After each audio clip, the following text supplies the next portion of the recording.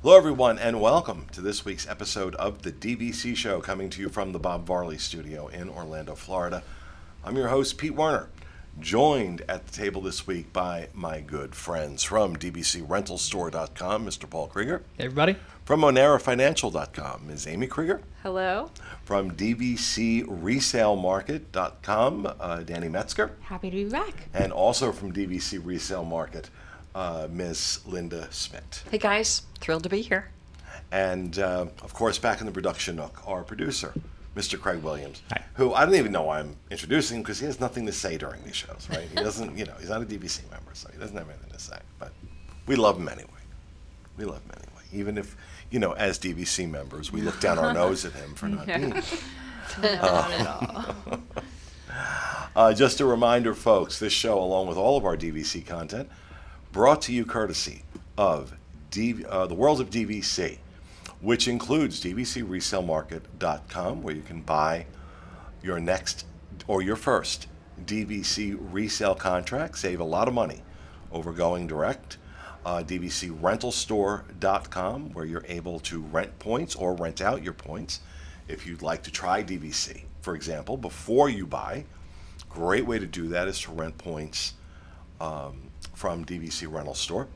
Also, if you're just looking to save some money over what a hotel room at the same resort is going to cost you, definitely check DVCRentalStore.com.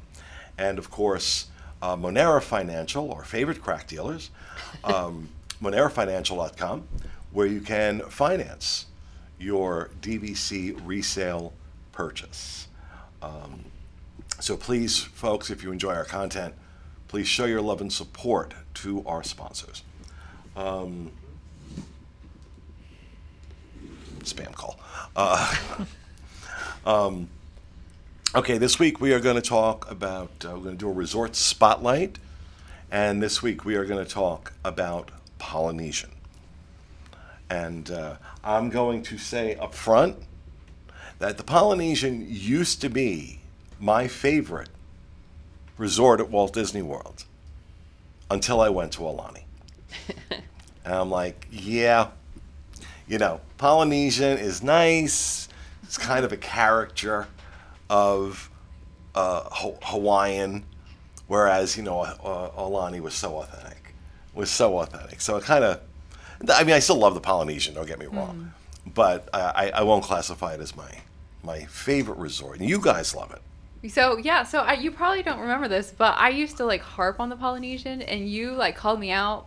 It was before I was on DVC shows, so you called me out from my couch, I guess.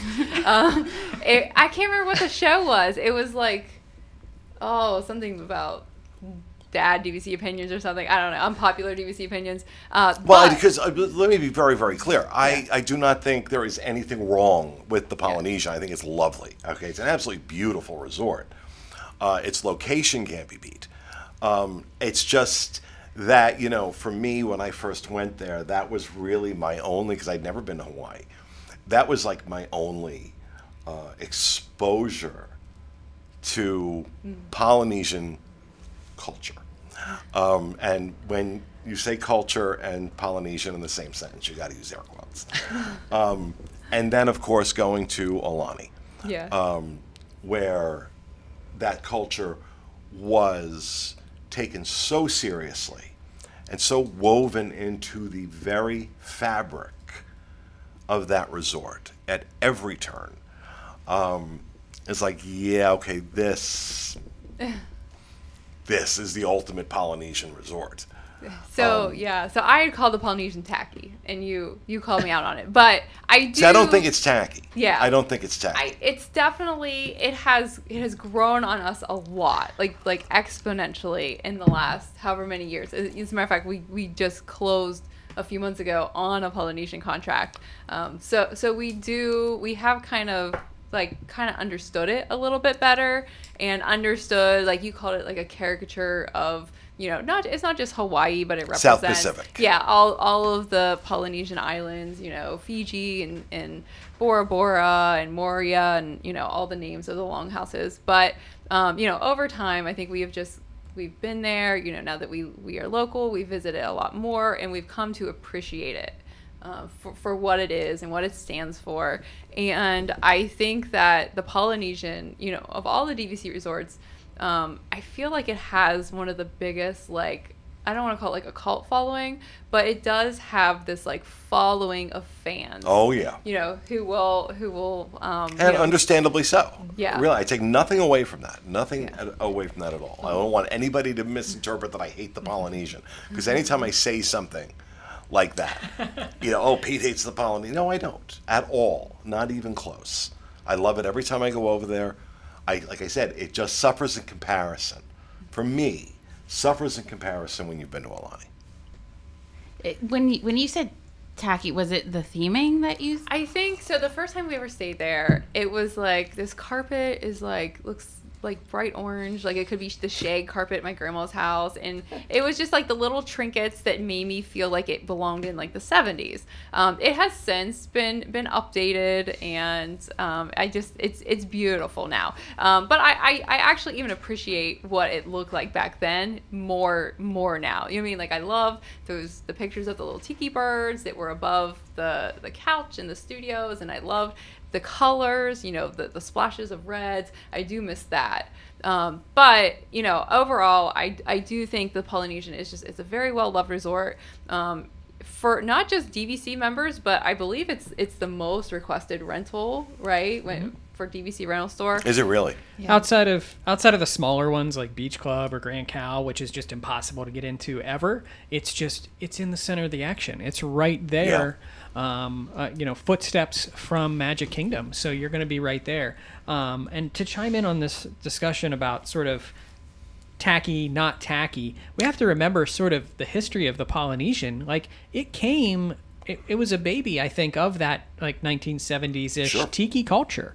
It reminds me of like my grandma's old basement where it was mismatched carpet tiles and tiki bar and all of that kind of stuff. So when it was originally designed, I think part of those elements is why it feels the way it does. And I think now they're trying to maybe go more into that authentic direction. So it's definitely not Aulani, like you said, Pete, but I think it's starting to try to find its path forward as it comes into a new century, or heck, it's going on 50 years old now. Yeah. And that's just it. It was one of the first Disney resorts ever, too. So when you step in there, for those of you who have been going to Disney for so many years, like it brings you back to the first time you stepped foot at Disney World. Something I heard, I don't know if this is true or not, but something I heard a long time ago was that the Polynesian was actually the first Disney resort to have guests in it. Because right before the opening of Walt Disney World, they had a lot of celebrities in town to open the park. Lucille Ball, Bob Hope, and the Contemporary wasn't ready. They were literally getting the Contemporary ready.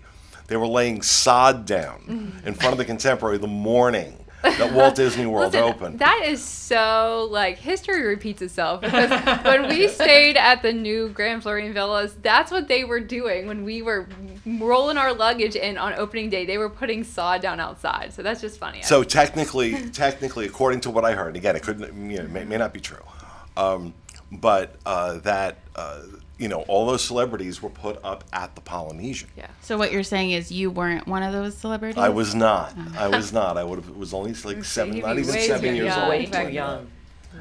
When Disney World opened. Yeah. And the Polynesian had to come, right? It finishes the triad of the monorail. So they had to do it.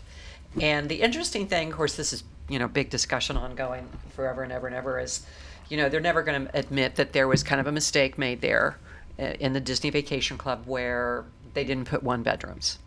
Yeah. And that's an ongoing, and I'm thinking and praying and hoping that the new tower is an expansion and not a freestanding, because that really would mend that loss of that favorite size home and a 2-bedroom, because let's face it, that bungalow is ginormous points. Yeah. Absolutely ginormous. So I think, but to what you said earlier, Polynesian is like a cult following. That's a very, very popular group. They absolutely love it. You can always tell when you talk to them. I personally love the Dole Whip That's like my favorite. Dole Whip. Love that stuff. I dream about Dole Whip. And so, to what you were alluding to, they are building this new expansion, this new tower at the Polynesian. It is now towering over the skyline of this area. If you've not been out there recently, they brought that thing up fast, and they're going to probably be getting to the interior of certain sections of it very quickly. And I wonder if they're trying to sort of bring two generations together. You've got the Polynesian where they've made updates to it, but if you touch it too much, that cult following is going to get pretty angry. They're not gonna be too happy that you touched the beloved Polynesian. Whereas the running joke with the new expansion and the tower is that it kind of looks a little bit like a Marriott meets a little bit of a Polynesian, which is that newer vibe and that fresher vibe that maybe a younger generation wants. So it's interesting to see a resort this old with Disney. See, but you're messing with History, Yeah. right? And you're messing with the charm. There is a charm to the Polynesian and its longhouses, right? That are, 2 stories high, right? Yeah. 3, yeah. 3 stories. These are not towers. No. The reason they got away with Bay Lake Tower is that, it fits in with what the contemporary looks like. It's not like, here's one building and here's something completely different. This tower, I'm afraid, is going to look like they plunked a Marriott down in the middle of the Polynesian. And it's kind of sad, isn't it? Because when you think about it, every single Disney Vacation Club resort, and really the hotels, are set in the past, except the contemporary. And what happens when you set something in the future? It's always coming at you. You're always going to have to update the future, where the past is the past. It's been done. And the Polynesian is very much in that historical realm of all the other DVCs that are set in the past. So, sorry about that. The big purple thing. And the contemporary is just always, so Bay Lake Tower at some point will look dated. They'll have to redo it. It has to be contemporary. does. Yes. It Does already, yeah. Has to freshen, has to look, we call it the George Jetson Resort. But that's the only one, guys, that's set in the future. Everything else is supposed to be set in the past. And is it going to be one of those things where you go to check in? When you go to check into a hotel that has multiple buildings, and at the front desk they hand you your keys, and the first thing you're like, am I staying in the main building or am I out there, with the rejects? and you're like, is there any way I could get in the main building? Well, the thing with Polynesian is there is no main building, Well, yeah, I mean, but the OG, the original, are you gonna feel like, I don't know, I don't want to be staying in this far away DVC tower. is very good about the different booking categories for, you know what I mean? Like Animal Kingdom Lodge is separate if you want to book Jumbo House, you want to book Kidani. Grand Floridian, it's separate if you want to book the original villas versus what's in Big Pine Key. There's separate booking categories, so I think that'll be very spelled out, and we haven't determined yet if it's going to be the same association or not. I did a whole article why I thought it would be the same association, but it's still up in the air right now. We're still waiting to find that out. But I do want to get back to the whole just the Polynesian in general and all the things that we have going for it. It has a lot of some good restaurants like Kona Cafe and Ohana and the quick service Captain Cook's. But something that I really am hoping is coming into the new tower, which I don't think we know yet, is I would love to see some sort of signature dining experience at the Polynesian, and I would love to see them add it, at least because it doesn't have one. Yeah, to the top of the DVC tower or something. You know what I mean? Something that's very like Ama-Ama-ish from Alani. Again, we're back to we've talked to Alani on every show. Yeah, I feel we like have. We've done. But to that point, it does need sort of that signature dining establishment to sort of round out that feel of those restaurants. But I'm a huge fan of Kona Cafe.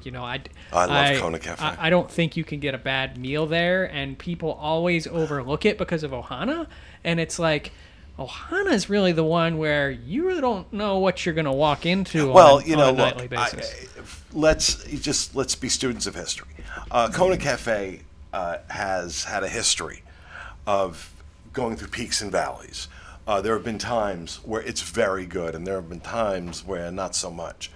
But I think, lately in particular, I think the last review I did, it's been a while, but last review I did of it, I gave it glowing marks. But, you look at something like Ohana, the real big complaint with Ohana is the service. You are rushed through your meal. You are rushed through your meal. And, we hammered them about that for a long time, hoping to get it to change. And we know for a fact that their management heard what we were saying and what we were doing, and made no changes whatsoever. I was talking to somebody that was there like last month, and he's like, yeah, it was like running a race. It's like running a race. The way they push you through your meal to turn those tables over. And I get it; it's a popular restaurant, but but I agree. Kona Cafe, I love Kona Cafe, absolutely love it. Breakfast, lunch, or dinner, I just love it. What about Trader Sam's? My first exposure to Trader Sam's was at the Disneyland Hotel, the original. Yeah.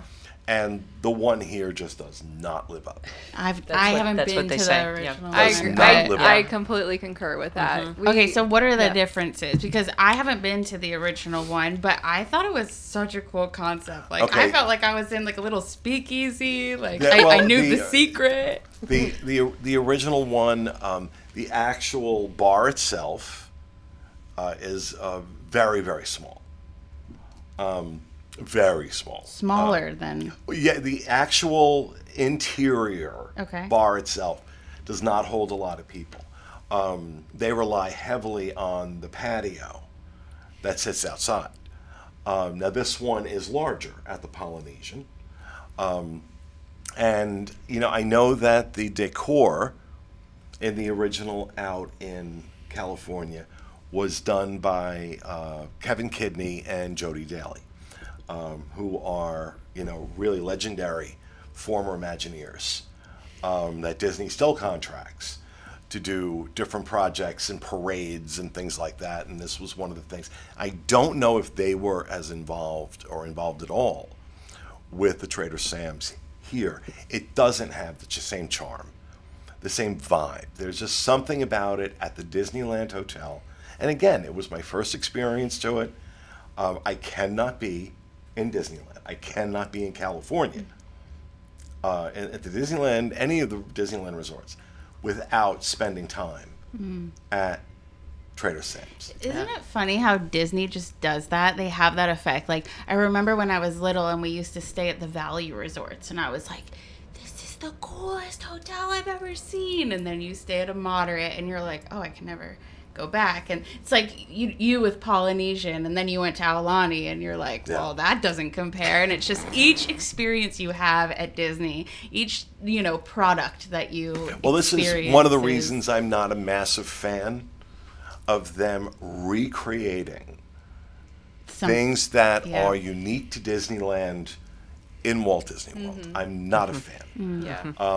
Yeah. For example, people say, oh, I wish, and I've said this, I wish they would bring the Haunted Mansion overlay, the Christmas overlay, to our Haunted Mansion. But at the same time, there's that part of me that says, no, that's special at Disneyland. You have to go out there to experience it. And so I was not. I mean, I understood why they did it, why they added it, but I find no charm at the one at the Polynesian, personally.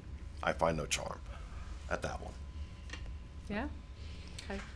In terms of the current Polynesian, and we've alluded to hopefully getting 1 bedrooms and 2 bedrooms in the future here. I think it's important for anyone that might be considering, buying at the Polynesian or staying at the Polynesian to know is that all of these rooms essentially are deluxe studio rooms. So they are the smaller studio rooms. One perk of these studio rooms is that they do have a split bathroom concept. So it is probably one of the biggest bathroom concepts that are in some of the Disney Vacation Club rooms, because you do have a room with a sink and a shower, and then you have a separate room with a sink, a tub shower combo, and a restroom. Yeah, and that second room is huge. Yeah. Like there's people that put their pack and plays in there. Like it's big.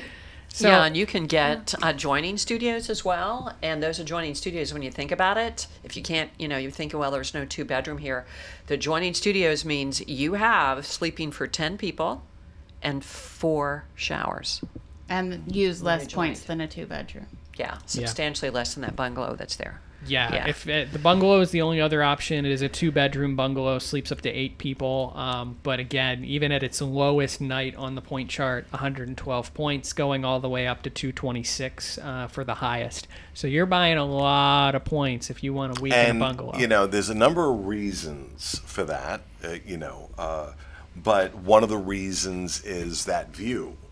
Those bungalows have an unobstructed view of Cinderella Castle and the Magic Kingdom, and at fireworks time. It's pretty spectacular. Yep. Now, personally, I prefer the cabins We do too. at Copper Creek. I do as well, but it is such a unique experience too. Like if you think how much money people pay to stay in those over the water bungalows in Bora Bora. Yeah. Like so it's a unique experience. Are you going to do like an entire week there? Probably not, but what a lot of members do is they'll stay in a studio for most of their trip and then do like 1 or 2 nights at the end of their stay.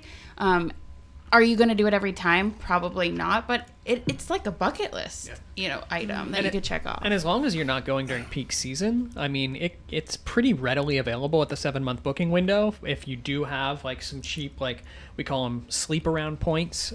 So if you've got some cheaper points that you're not caring how you use them, you can use them in this more flexible way and kind of make that bungalow a little bit more affordable than it would be if you actually bought Polynesian points fully for that. So we've got deluxe studios, we've got the 2-bedroom bungalows, and this is sort of, Linda, you alluded to earlier, the issue over the years at the Polynesian is that we've only got these 2 room types. The bulk of the point charts are kind of nestled into these bungalows because they've inflated the cost of these bungalows so much. So it is a resort for people that love studios, and that's one of the main reasons why we chose to purchase there is that we are studio people. We always stay in studios, and so it makes sense. And historically speaking, it's been a resort that has held its value very well. The demand for we talked about it earlier. The demand for rentals at Polynesian is huge. Yeah. The demand for resale at Polynesian is huge. And just even a step further economically, when you look at the low annual dues at the Polynesian, and then join that with the longer contract date, compared to some of the other resorts, it is a good value economically to purchase on the resale market. Yeah. And those studios are huge. Those studios are 447 Yeah, square they're feet. nice size, yeah. Biggest one studio built to this date. Well, again, because those rooms were built Yes. back in the 70s when that's what you had Square footage for cost. a hotel room. Yeah. They were, all the original Disney resorts, the Contemporary, the Polynesian, in specific, very, very the largest rooms on property because that's what they did back in 1971. It's cheaper, to build that way. You bet. To me, there's just something when like the sun goes down and those tiki torches come on, all around the resort, and that music, like you can just hear it playing. Like the resort has just such a great vibe. And even if you're not staying in a room where you can see the fireworks, you can walk down to the beach. Sit down on the beach, and they pipe in that music, and you can watch them from there. So there's just a lot of great reasons, to own at the Polynesian. With your Dole Whip in hand. Yeah.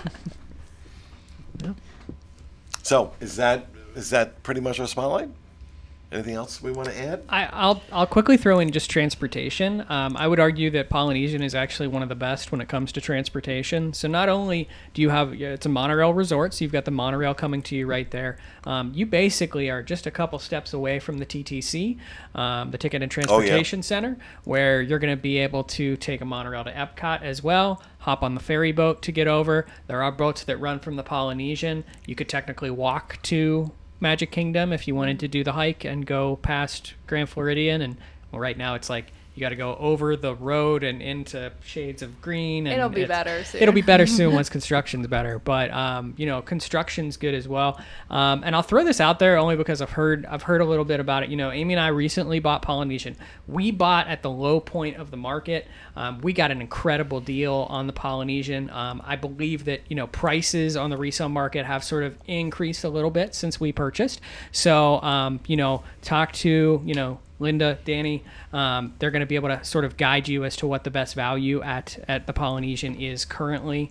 But also very important to remember that Disney is still not buying back in ROFR. So while it is, you have to remember, yes, is it going to be a little bit higher than it was a couple months ago? It is, but what could it go up to also once Disney starts buying back again? So, yeah, right now you're looking at like 175 point contract, 156 a point. That's really good. Yeah, still It's still like very something good. direct, isn't it? 200 Yep. something. Yeah, I think it's 217, Yeah. something to that effect. Or no, Polynesian is like 250 or 265. Is it really? Something direct. Yeah, it's way up there. And the thing about the market, to piggyback what Danny said, is we're seeing prices right now of 3 and 4 years ago. This is pre-COVID. Because it turned into a buyer's market. The market changed quite a bit starting last December and started to slide down. But now it is starting to uptick a little bit. So even if you do have to pay a little bit more to just reemphasize that, get in, find a contract and do it. Because you wait 6 months, you're going to probably kick yourself that, oh, that was a great one there. I probably should have done it then. That's just it. Don't get hung up in the past. Don't get stuck because you saw online that somebody got it at, $10 cheaper, because all that time you're like, oh, I wish I got it $10 cheaper. It can keep creeping up. And then you're looking back and you're like, why didn't I? In a few years from now, you're going to be so happy that you jumped in when you did. Yeah, and the ROFR monster, as we like to call it, is hibernating. Yeah. But we don't know when the bear comes out of the cave at some point in time down the road. It may be a while, but Disney always has to have a drop product. So for people that don't want to buy Riviera and they don't want to buy Grand, when they go through some of that inventory, they may be back out buying someday. So just a great time overall, guys. And we're also pretty limited on Polynesian inventory. So if you have a contract that you want to sell, there's a lot of people that want to buy Polynesian as well. All right, there you have it. That is our look at Disney's Polynesian Resort. And that will do it for our show for this week. We hope you enjoyed it. We'll see you again next week with another episode of the DVC Show. Have a great week, folks.